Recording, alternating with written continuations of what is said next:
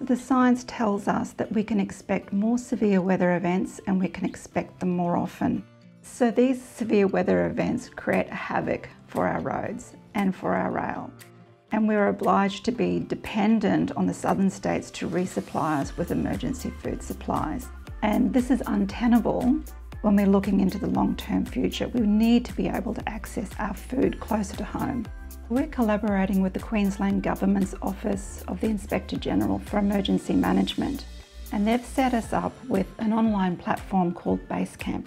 We would like to grow the momentum and invite you to be a part of our conversation on how we can move forward.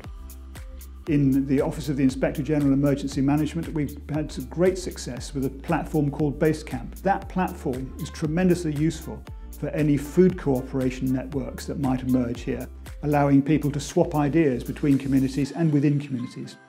I see this project as tapping into the local community's knowledge around the food system that they work in every day and deal with every day, and having a centralised portal of information where people can share the information and access it really quickly, particularly in times of natural disaster, is going to be a really important tool to have.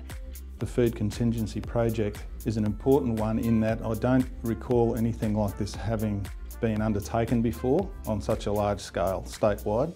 I think there are a lot of different moving parts to this that have existed for a long time, but they haven't been brought together effectively before.